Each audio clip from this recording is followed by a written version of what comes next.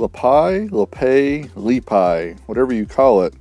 These little amps hit the market about 6 years ago, and this LP2020A Plus has been very popular over the years. I tested one myself about 6 years ago and was pretty impressed with it. Today we're going to look at the newest addition to the Lepai family, the LP1601S, called a 200 watt amplifier.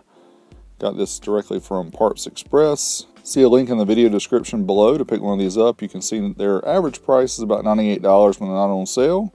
So not too bad, but quite a bit more than the LP2020. And they're a Class D amplifier, rated at 200 watts, but if you look at the manual, it says 160 by 2 at 10% THD.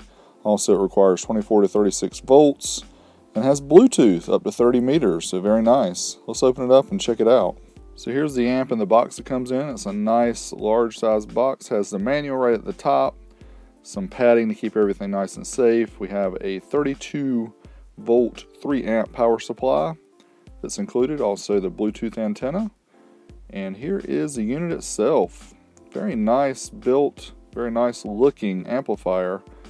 You can see the different connections here, different switches. We'll go over those. On the far left you have the power switch, then we have the input selection between Bluetooth and RCA. We have a headphone jack for private listening, and a really nice big volume potentiometer. Speaking of the volume potentiometer, I'll let you guys listen to it. It makes a little clicky sound.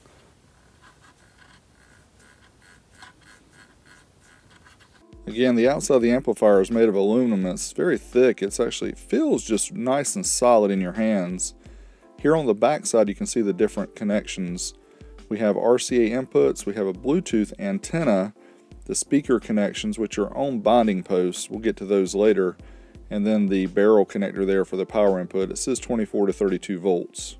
Speakers are connected to the amplifier via these bonding posts on the back, which are screw down. They have little slots for speakers, but most people use banana plugs. You can see I've got the dual banana plugs here, which do not work with this amplifier. It's a small amp, so I mean that's not a big deal. Just so you know, you're gonna have to get the individual size, and I'll show some here, the smaller ones. They make a nice firm sound when you plug them in. Just make sure your speaker wires don't short each other. Right here we show the Bluetooth antenna, that it gives you additional range for the Bluetooth. We'll get that plugged in, and then we will go ahead and hook the amp up. I'm gonna let you guys watch, and I'll just play some music so you can enjoy it.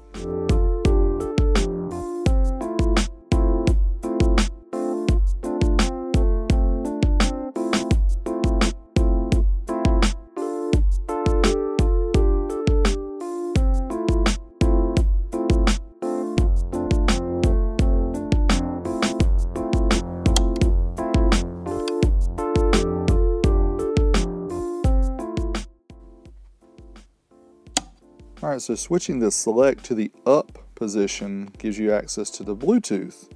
So what I'm going to do here is show you a couple of different ways that I paired it. First up with iOS with an iPhone. Show you how simple this is.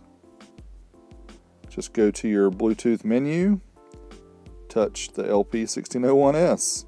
Android pairing, because I have an Android phone too, just to show you guys. Go to your Bluetooth settings. Scroll down, look for the LP1601S, touch it, and a few seconds later, you're connected. Can't be much easier than that, my friends.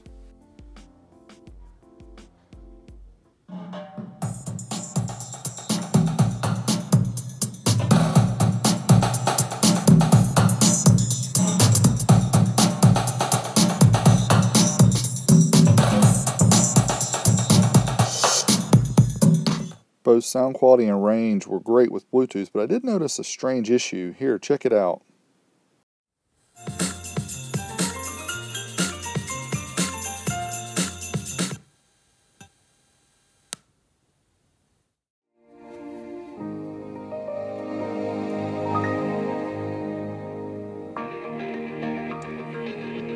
Now let's try to pause it.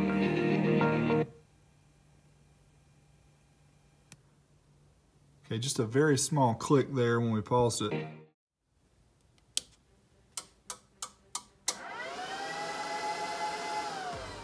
Alright, since we're blessed enough to have one of these amplifier dynos here in our labs, we're going to give a test for you guys on this amp.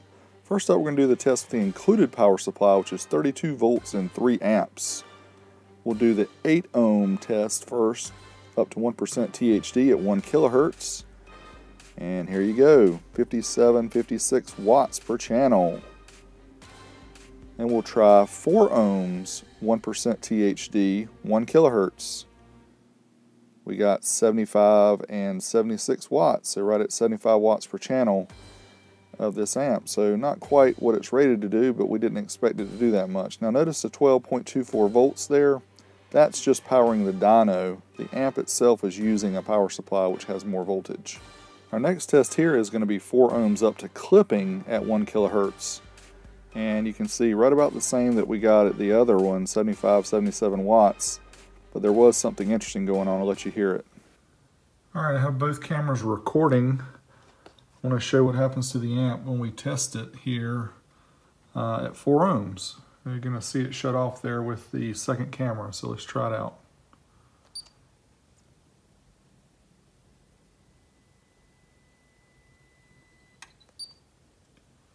Alright, you saw it shut off and it comes right back on. It's like it flipped some kind of protection relay. You can see we can't really get much over 75 watts per channel without it flipping off. Again, I think it may be the power supply, but we will find out.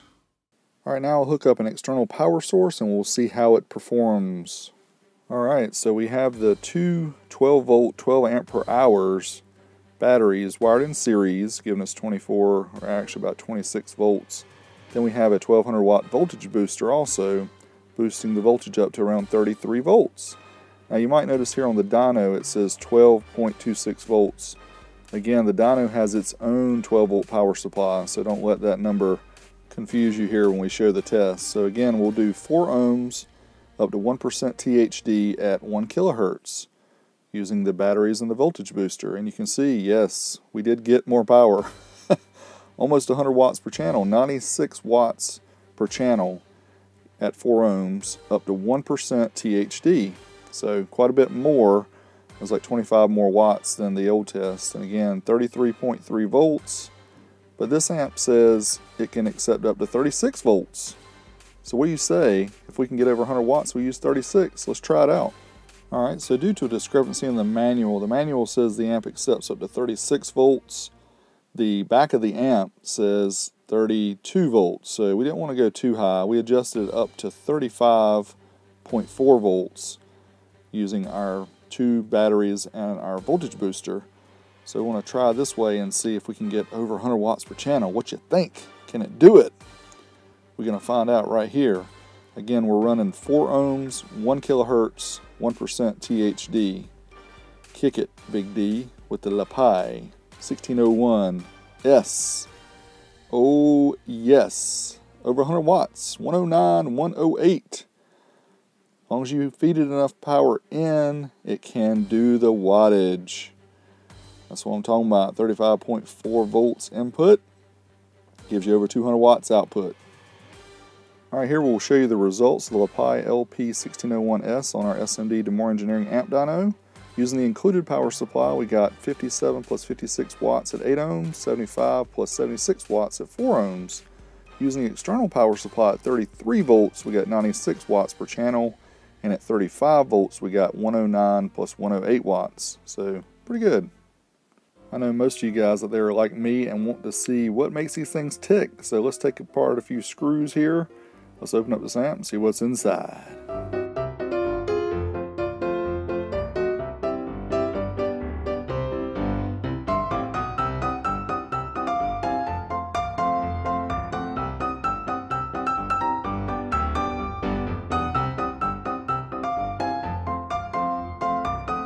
Alright, here we see the guts of the LP1601S. First thing you'll notice is the big heatsink right across the middle that's obviously covering up some sort of a chip, Class D chip. And then you can see the connectors here. Everything looks very well built. You can see where the Bluetooth module is here at the bottom, and it has the wire that goes to the little antenna. And the range is pretty good. We didn't test exactly what the range was, but yeah. So the amp looks nice. We wanted to get a little bit deeper into it though, so let's take it apart a little bit more.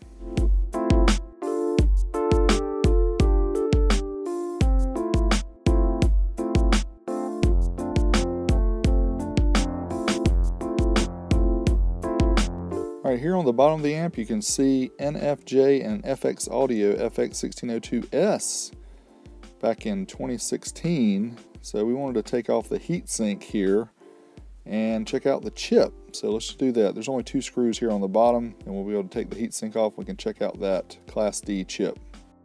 So here it is. I was absolutely amazed to see how small this little Class D chip was. Give you a better shot here. You can see it compared to the board, and the other internal components look really nice. This amplifier was pretty well built, well constructed. For $100, I think pretty good deal. I did buy this myself. It was not sent to me by Parts Express. Appreciate you guys always for watching. Until next time, Big D Wiz, I'm out of here.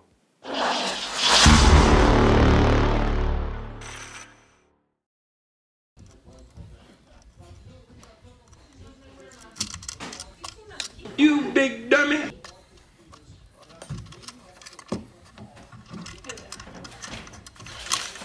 Big dummy.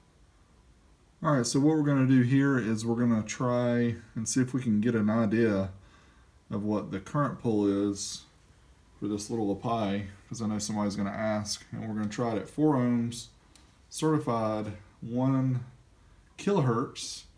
And again, we've got about 35.4 volts going to the amplifier. So we're going to see how much amperage is drawn, because the power supply that comes with it is a 3 amp power supply. And we've already proven that you really need more than that to get the most power out of this. So let's see if we can get an idea of what it pulls. I'm not 100% sure that this is going to be really accurate, but it should give us an idea. So anyway, let's try it out and see. Here we go. Starting the test. I'll tell you when we get to 1% THD.